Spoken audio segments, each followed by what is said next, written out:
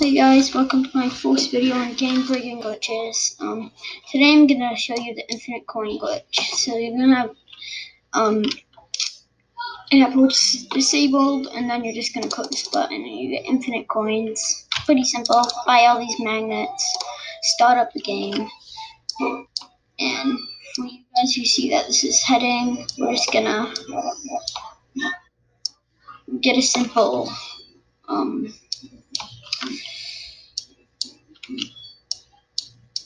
stone. And then we're just gonna keep doing this until we win. I mean, this glitch makes the game not even fun. Who makes a glitch this bad?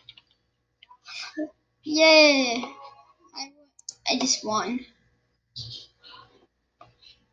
That is how you play the game.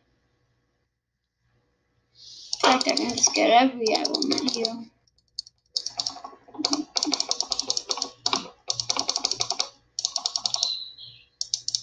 Oh, I don't even have enough coins. Well, whoopsie. I guess I don't have enough coins. Guess I need more. Yo, game breaking glitches. See you next time.